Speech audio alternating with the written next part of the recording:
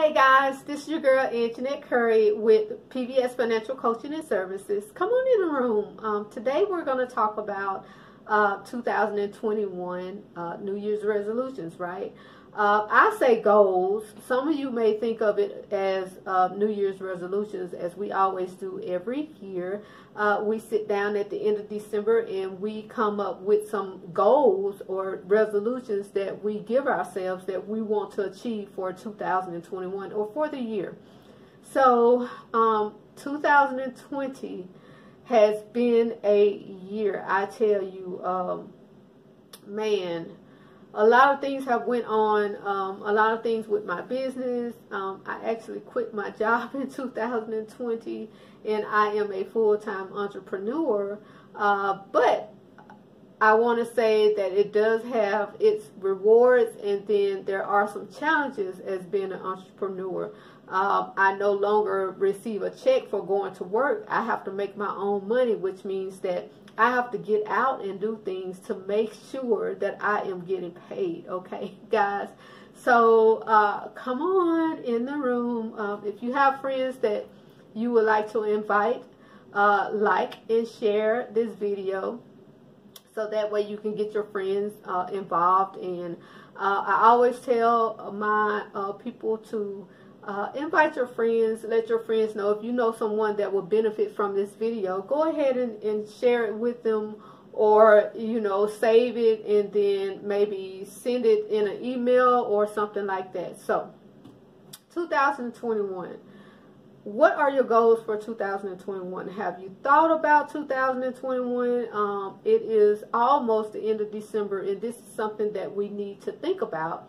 We don't want to wait until January, or we don't want to wait until the year to start thinking about what we're going to plan for 2021. I always tell my clients to make your goals or write down your goals for 2021 in December. Now, that doesn't mean that it won't change. Of course, things do change. You may have to revamp your goals or go back and change some things, and that is fine. That's fine if you do have to change some things.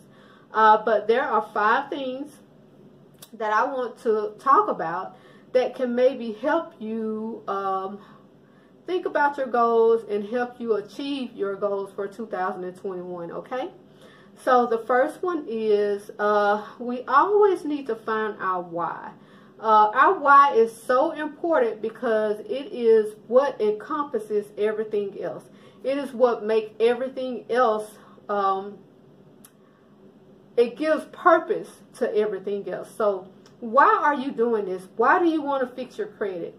Why do you want to buy a house? Why do you want to get a new car? Why do you want to get a new job? Or why do you want to open your own business? Or why do you want to have a side hustle? Why? Write your why. And the best way of finding out your why is to create a vision board. Of course, I am big with vision boards. I do a vision board every year or every other year. And I also conduct vision board workshops because I think vision boards are very important in our lives to direct us and bring focus of what's most important in our life. Because a lot of times without a vision board, we don't know what's important to us, or we can't figure out what's the most or main focus that's in our life that we need to concentrate on. And so creating a vision board can give us that focus and to hone down on the most important thing that we need to be working on, besides having 10 other things or 5 other things that we're working on. We can focus on that one. And like I said, creating a vision board will help you bring out that why you're doing what you're doing, or why you want to change, or why you want to lose weight, or why you want to get healthy. It helps bring out that why, and then once you create that why, you can create goals and other things to help you achieve that. All right. Number 2 is research. Always research. Do your due diligence, guys. Research whatever it is that you're trying to do. If you're trying to lose weight, research the most effective ways of losing weight. Don't just go by what people tell you. You want to do your own research, because a lot of times, you know, some people may be taking this and somebody may be taking that, and you don't know who what's best for you or what's best for your body type. Everybody has a different body type. So what they are taking, you may not be able to take, because it may be something in there that you're allergic to, or it may be something that causes side effects that they don't have. So I always tell people to research whatever it is or whatever goals that you're trying to achieve. If you're trying to purchase a home, do your due diligence. Go and talk to a banker. Go and talk to a loan officer, so that way you can sit down, get to know them, ask them questions. Okay, now my credit score is a 500. I want to buy a house in a year or 2 years. What do I need to do to get my credit score to wherever it needs to be? Can you help me with the steps? Is there anything else that I need to know? Is it just my credit score, or is it something else? Because buying a house or getting a car, a lot of times bankers look at more than just your credit score. There is something called a debt to income ratio, and what that means is they look at how much debt you have according to your income, and that's how they can determine if you can afford the payments of whatever it is that you're trying to do. If you're trying to get a car, if you're trying to get a house, if you're trying to get rental property or whatever it is, they calculate what they call debt to income ratio. And if you have a 700 credit score and you are in $200,000 worth of debt, but your income is only like $60,000, of course they're going to tell you, okay, you got to get some of this debt down, because we can't give you anything else, because if we're looking at your payments, you're not going to be able to afford this if we add this up. So a lot of times by doing our research, we get to understand that, and if we talk to people, we get to know why things are the way they are, instead of listening to other, you know, getting it from the grapevine, and then we're going in unaware of some things. Okay, so do your research. All right, guys. Number 3 is educate yourself. Educate yourself. YouTube, I'm telling you guys, YouTube is a university. Whatever it is that I want to learn, I go to YouTube and I teach myself. If I'm intrigued, or if it's something that catches me and I want to learn it, I go to YouTube and I learn it. Like most of the things that I could do, like I've learned how to type, I learned how to create documents. I even filed bankruptcy myself. I learned how to do that through YouTube, and then research, Googling documents and things like that, Googling sample documents. I found my own, you know, I didn't need a lawyer to file bankruptcy. I did everything myself. I typed up the documents, everything. Do you hear me? Everything they asked for, I did it myself, because I educated myself. I watched videos. I put in the time. So you're going to have to educate yourself and put in the time to learn what it is that you need to learn to get where you need to be. If it's buying a house, you got to learn how to fix your credit. You got to learn what's most important to you. There are some things that you're going to have to learn. You got to learn about the closing costs. Did you know that buying a house, that you are responsible for the closing costs? Sometimes you may get the seller to pay closing costs, but a lot of times you are responsible for the closing costs. And then we have down payment on top of the closing costs. Sometimes down payment can be up to 20%. You may have to pay 20% of down payment. So guys, educate yourself. If it's something that you want to learn, or something that you want to know, or is it something that you want to achieve, educate yourself, okay, on it. Don't just go in blind, and then you have to go back to the drawing board, and then, you know, you get confused, or you just stop. You just don't want to do it because it's too complicated. But if you go in and start educating yourself, if somebody tell you something and then you go, okay, let me research this and see what they are talking about is something that I can achieve or is something that I have to go through somebody else to get. There is always an outlet. Don't think that if there is a wall, don't think that you can cut through. You can cut through it, or you can go through somebody to get past that wall. So educate yourself so you can achieve the things that you need to achieve. Number 4, commitment. Guys, how many times that we have said that we're going to go on a diet, or we're going to eat healthy, or we're going to exercise? I've done it, okay? I've done to where I even tried to go be a vegetarian. I went vegan for 8 months. I was committed for 8 months. And then, I don't know, something happened and I wanted some meat one day. And I just said, you know what, I'm just going to eat what I want to eat. But I don't eat pork or beef, but I still eat meat. But I was committed for 8 months. So you have to stay committed, guys. And I know sometimes life happens. People get hurt. You know, things happen to throw a wrench, you know, in the loop. But you have to stay committed and don't give up. If it's something that you try to go through somebody to get and they won't give it to you and you just feel like all is lost, like you don't know where else to go, find somebody that can help you. Continue to reach out. Stay committed. Continue to do, okay, this person won't help me. Let me see who else I can find. Find somebody else. If that person won't help you, go somewhere else. I wouldn't have stayed in business. I've been in business since 2016. If I wasn't committed, because it was a lot of times money wasn't coming in. And, you know, I didn't know how I was going to get my bills paid. But I stayed committed and I talked to people and I reached out to people. And so you have to stay committed to your dream when nobody else is. Let me repeat that, okay? You have to stay committed to your dream when nobody else is. A lot of people going to tell you, girl, if you ain't doing this and you ain't making no money, you might as well get you a job and try to find you something else because it's not working.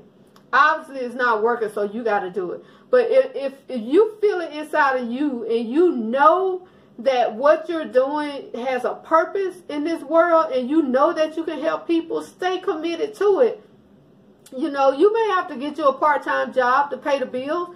I did, okay? You may have to get you a part-time job to pay the bills, but you still stay committed to your dreams. You still find time to bring that dream to fruition. Don't lose hope. Okay, guys? All right. And 2, you know, connect with like minds. Join a support group. Find somebody that's in the same field that you in, that's in another state, that will help you. A lot of people will help you if they know that you're not trying to take their business. Maybe if they live in another state and you can reach out to them and say, hey, I noticed that you're in the same field. Both of us sell bath and body products. Is there anything, I'm trying to figure out how I can get more clients. Is there any advice that you can give me without giving me your secret sauce? Is there anything that you can give me that can kind of help me get clients? Because I'm struggling over here and I really need to help. So reach out to people. You know, don't be afraid to ask people for help. That's how I ended up where I am now, because I reached out to SBA. I reached out to SCORE. I reached out to the Chamber of Commerce and Facebook groups. Guys, you can find a lot of information in the Facebook groups. So don't forget that. Join Facebook groups that's in your field of study or something that you're interested in. Join a Facebook group. Join a Facebook group because they can answer the questions that you probably can't get somebody else to answer. But if you join a Facebook group and you put that question in there, somebody's going to know what to say and where to direct you. Okay. Number 5, the last one, discipline. Of course, you know, repetition creates discipline. So, of course, it's not going to feel right when you do it the first time, the second time, the third time, the fourth time, the fifth time, even the 10th time. It says it takes 17, I believe, doing something 17 times before it becomes a routine. So, just know the first couple of times it's not going to feel right. You know, you may not get it, just like exercising. First couple of times, you're going to be all out of whack, all out of breath. You'll probably last 2 minutes the first time, and then 3 minutes the second time. But if you continue and discipline yourself and you do it consistently, then of course it gets better after time. And then next thing you know, you up 20 minutes. Next thing you know, you're working out 30 minutes. So guys, discipline, I'm telling you, is going to help you achieve your 2021 goals or resolutions. So reach out to me. I can help you guys. I do financial literacy. I do credit repair. I do what? I just went blank. Okay, I do vision board workshops, guys. I do what we call Adulting 101, in which I create situations with teenagers, preteens, and then teenagers up to 24 years of age. I help them create, financial strategies to where they can understand what it takes to be an adult, like paying bills, budgeting, creating strategies to invest. So I teach them all of that, and I do it through a game, what we call Adulting 101 game. And when they get done with that game, I think that game takes about an hour to complete. And when they get done with that game, they know financial literacy. They know how to pay a bill or what it takes to pay a bill. They know how to budget. They know how to invest. We even have questions in there where they have to use the soft skills. They have to ask, answer questions about what if somebody steal money from you, or what if you witness somebody stealing something, what would you do? So we go through all of that. So I hope this helped you achieve your 2021. It is now time to create that vision board. Get those goals going, guys. I know 2020 was horrible for some of you. For me, it was a lesson learned. It was things that I needed to go through, and I am blessed to have not had to lose immediate family members to COVID. We have lost family to COVID, but not immediate family like my children, my brothers and sisters. Everybody is safe and sound. But I just want to tell you guys to stay blessed. Do what you need to do to be healthy. Eat right. Drink plenty of fluids. Wash your hands. Take your vitamins. And guys, stay 6 feet apart. Wear your mask. That is most important. Wear your face mask when you're out in the public, and stand 6 feet apart, and don't shake hands. And I understand, you got family members you want to hug. You got some people that are huggers. But of course we don't know who has it. So it's best to just be cautious, and it doesn't mean that you don't like the family member. You just have to tell them, I'm just trying to stay safe because there's only one me. And so I have to take care of me, and I hope you understand that. I love you. There's nothing against, who you are. It's just that I have to do what I have to do to stay safe right now. So again, if you guys have any questions, reach out. I am available to you. My name is Angenett Curry with PBS Financial Coaching and Services. I provide financial literacy. I help people fix their credit. I help people with budgeting. I have a credit repair workshop where I show you the things that you need to do to repair your credit. And for those of you that have a first-time loan I think they tell you that you have to go through a credit repair workshop, so I can provide that for you. All right, guys. Thanks for hanging out with me tonight, and I really appreciate it. You guys have a blessed evening. Bye.